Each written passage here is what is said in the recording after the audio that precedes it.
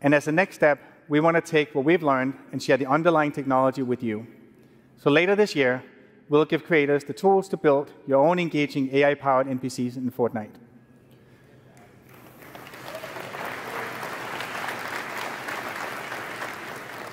And we're taking it a step further. So creators can not only drive NPC behavior and dialogue, but they can also drive the core game itself.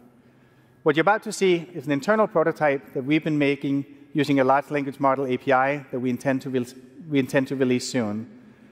We put together a demo to show how the feature can be used to enable emergent, reactive gameplay for creators and deeper experiences for players. It's a live demo running in a live environment driven by an LLM that so far has not given us a single run-through that felt the same. And the magic lies in the degree of surprise and variability that you can expect when integrating AI at a deep level into your game. And importantly, you, as the game maker, can still maintain tight control of the story and gameplay outcomes. You can try these tools in action on the show floor, but first, let me walk you through what we're about to demo.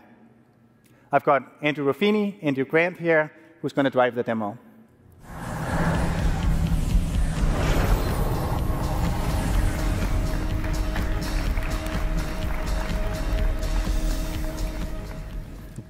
This demo is going to be a conversation with an AI entity controlled by the LLM. The AI character has a singular goal: make you press the red button. Before you go into Fortnite, we'll jump over to the UEFN editor to show you how simple it is to set up a character for your game. Let's start by taking a look at the new Persona device that's coming later this year. This device enables you to create characters with personalities that players can talk to. You can select the type of voice and delivery you want for your NPC, as well as their characteristics. We specified all our facts in verse code, so let's jump over there to see how we define for what we define for our character. So facts define both the personality of the AI and the knowledge that it has. All facts for the character is right there. The prompt we inputted for this NPC say that it's a mysterious cosmic entity named Mr. Buttons. Its ultimate goal is to guide me to press the glowing red button with comedic finesse. The code provides the AI with facts about the contents of the world and guidance of how it should interact with the player. It's about 20 lines of text in total. The Verse API enables us to adapt facts in runtime and to receive structured responses, allowing the AI to directly affect game state. All right, let's jump over to Fortnite and see how this all comes together. And remember, like the AI insistently, the only sole purpose is to get the player to press the glowing red button. All right. Take it away, Andrew and Andrew.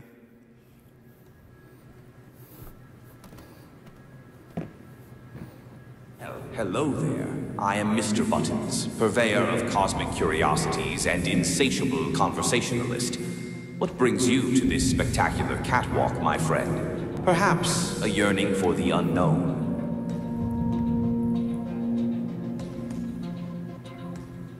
What is this place? This, my friend, is a cargo room. But not just any cargo room, oh no. It's a portal to possibilities. A stage for the unexpected, though a bit dusty if I am honest. What does the button do? The million-dollar question. What doesn't it do? It's a gateway to glory, a ticket to transformation, a symphony of, well, you get the idea. It does things. What about those signs that say, do not press button? Signs, you say? Sigils. Mere suggestions from those who lack imagination. After all, rules are made to be gently nudged aside. Wouldn't you agree? This feels pretty risky. We have a big audience here and even a live stream. Risk? My dear friend, where is your sense of adventure? Think of the views, the followers. Besides, a little danger spices things up, don't you think? Why be normal? No, we're going to get out of here. Let's go.